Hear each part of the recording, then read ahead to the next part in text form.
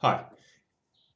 On my channel, many people have asked me how to configure an IP camera directly without the use of an NVR. This means that you have an IP camera that you've plugged into your network, probably with a power over Ethernet switch, or you gave your IP camera its own power source. But the point is that the IP camera has no management. It's just directly connected to your network. And how do you set this up? All right, the first thing is it depends which camera you've got. Now I'm just going to do this example with the Dahua. I'll do another one with the Hikvision as popular cameras. And I just use this website called ispyconnect.com, and it gives you the default IP addresses of very popular cameras. So for example, here is Dahua camera, and there's the default IP address 192.168.1.20 and the camera username and password. Now most of the Dahua IP cameras use this default username and password, and that is the IP address 192.168.1.20. Now why is that important? It's important because once you have this camera out of the box, it has that IP address, and when you plug it into your network, it's going to want to register itself on your network with that IP address. Now, if your computer is not on the same range, you will not be able to see that camera. For example, okay, my PC is on a network and there is a router, so DHCP is involved here, which is providing me an IP address. So in order to find my IP address, I just go to here and I say CMD, and then I will just, okay, just for explanation purposes, let me use the correct command prompt window. Again, I can just say IP config, and it'll give me the IP address of my PC right now, and it's 10.0.0.20. Now, if I'm trying to connect to a camera that has a default IP address of, where was it? Somewhere here.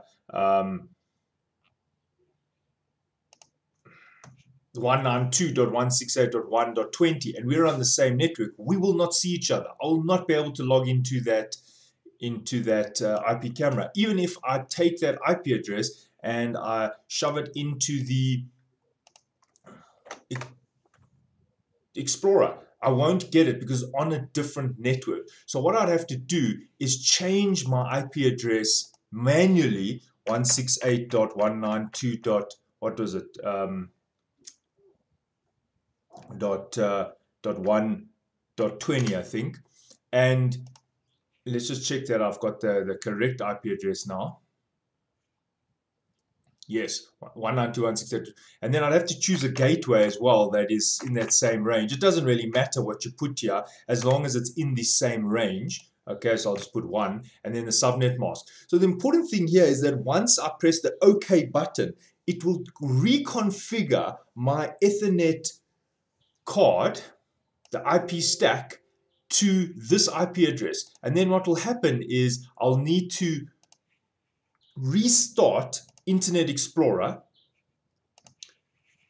Otherwise, it won't work. I'll have to restart Internet Explorer. And then when I launch it again, it will then now take the IP address range of the 192.168.1.20. Then I could put that in straight away. Now, my cameras have already been changed, and the IP address that I am using in my network is on the 10 range. So for example, a camera that I know on my network is 10.0.0.60. So let's just assume that this was the 192.168.1.20. What happens is when you once you finally got the correct IP address of your IP camera, then you'll need to put the username and password. It is admin for the Dahua cameras. And if you're using the Hikvision, I think it's admin and 68, something like that. Anyway, I'm not 100% sure, but I will do the video on that. But here is the Dahua one, and you can see it's admin. And there we go. And then I log in. Then it asks me to change the password. I'm not interested in doing that right now. And there is the direct view of this camera. This means that I have now connected to this camera using a web login without an NVR. There is no NVR used in this setup. Now, when I go to the setup tab on the camera's interface, remember now I'm on the camera's interface. This is the software that is loaded on the camera. If you go and unplug this camera, you'll disconnect me from this session. All right, Internet Explorer has some rendering issues here.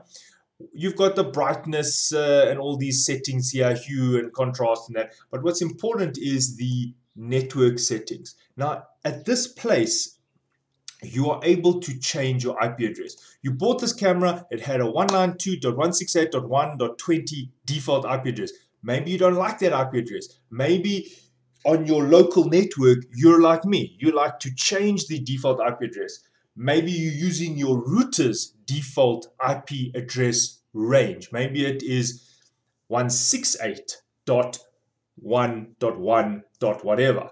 So the point is that you might find that the camera you buy is not at an IP address, you're not within an IP address range that you're happy with. And at this point is where you will change it. For example, this used to say 192.168.1.20, and my Ethernet card was set as I've just showed you. I had to manually set it in order to log into this camera.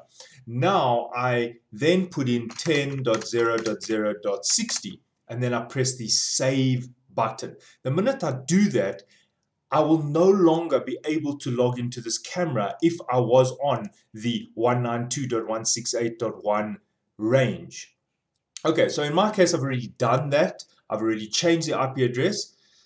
So let's just recap, because I know this is confusing. You get a camera, it's got a default IP address. In order to connect to that IP address, you need to manually change your IP address range to be within the same range. If you cannot find your IP address because you are on your router is connected to your network and it's performing a DHCP function, means it's providing you IP addresses based on the DHCP protocol, then you say ipconfig, you go to command prompt, you say ipconfig, there I've done the ipconfig, and it will give you your IP address. And I can see that I'm 10.0.0.22, and if I'm trying to connect to a 168 camera, it's impossible.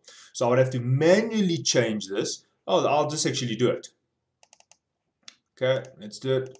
192.168.1. And I'm going to just choose a random number there. And let's just put a subnet mask of 168.1. And then a default gateway of 1. Now look at this. I'm going to accept that. Right. Now what I'm going to do is I am now going to say ipconfig, and you will now see that, look at my, okay, it hasn't taken effect yet. Let's just wait. All right, now it's taken effect. ipconfig. Okay, still hasn't taken effect yet. There it is. Okay, so now it says Ethernet adapter. Can you see there? It's now changed it, 192.168.1.222, because I manually added that address. Now, if I wanted to connect to my default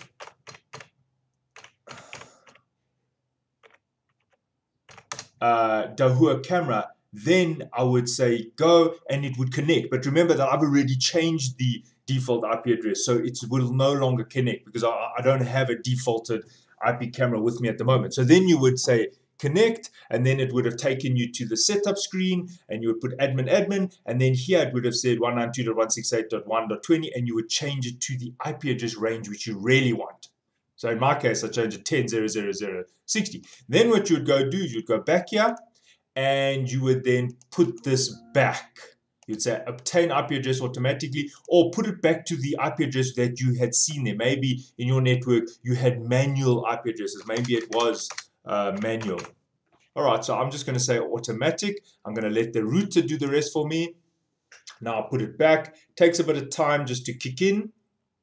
Let's do the IP config. And you can see it's now given me my IP address back, 22. The reason why it gave me the exact same one is there's a lease. You can set the lease on the router. It allows you a certain amount of minutes, hours, or days that it will reserve the IP address for you. So the router knows that my computer is still using this IP address because it's still, the lease is still active. Okay, if you don't understand that, don't worry about that. All right, so how do you configure this camera? All right, so now you would have to restart Internet Explorer, put in the IP address, you would log in, and now you would be sitting on the camera's interface. That's what I did in the beginning of this video. Now you could change all the things you want. Maybe if there's a SD card on your camera. Then you could set some of the recording sessions.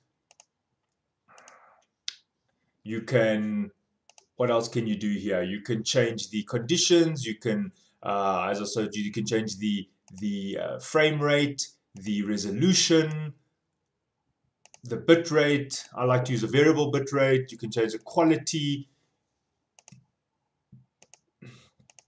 and so forth. Now, there is something called a mainstream and a substream. Just to explain that, the mainstream is what you view when you log into the camera, usually using a computer or the NVR, if an NVR was accessing the camera. The substream is, say you use your cell phone. You don't want it to be sending you the resolution of a frame rate of a bit rate of 4096. It's too high for most people's cell phones and 3G networks. Yes, on a LAN it's fine, but on a 3G network you'll probably downscale it. So this is how you set the remote view settings, because that comes through on the substream.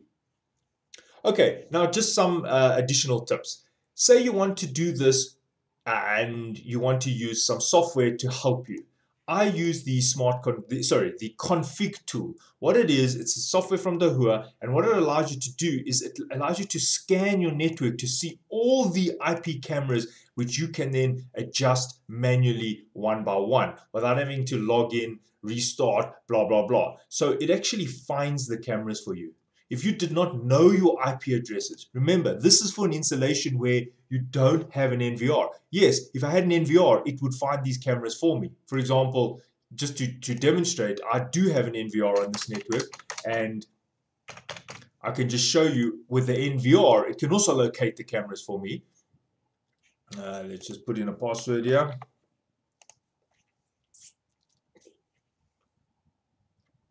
Come on, Dahua. Right, so there we go. Settings, remote, device search. So what it's going to do is it should populate all the cameras that the NVR has located on the network. So it's easy to do it if you've got an NVR. But remember, the point of this video is for the user who doesn't have an NVR. They just have cameras connected to a power over Ethernet switch, and that's it. So I would recommend using the config tool to save a bit of time. For example, how you use this. I do have a video on this, by the way. You will search by the IP domain. So if you're looking for cameras in the 192 range, you'll put your 192, 168, whatever. But in my case, all my cameras on the 10 range. So I've got 10.0.0.1, and then so I'm saying start looking for cameras with IP address 10.0.0.1, right? And look at all these cameras it's found.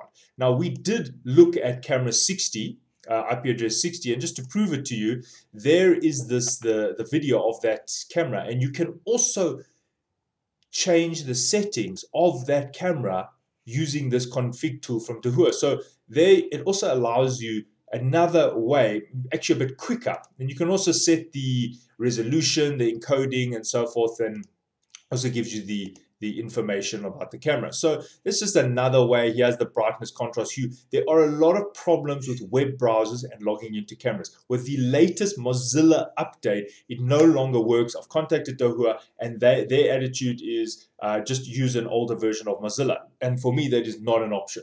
So that's why the config tool also provides you connectivity to the camera should your web browser not work. For example, Google Chrome is a waste of time trying to configure cameras with Google Chrome. Internet Explorer still works. You've just got to do the security settings. I do have a video for that as well. Okay, so that is how you can manipulate and connect to your cameras that are directly connected to your network without having the NVR. I hope this video was explanatory and it helps you. If you have any questions, you can post them. If you like the video, thumbs up. Thanks.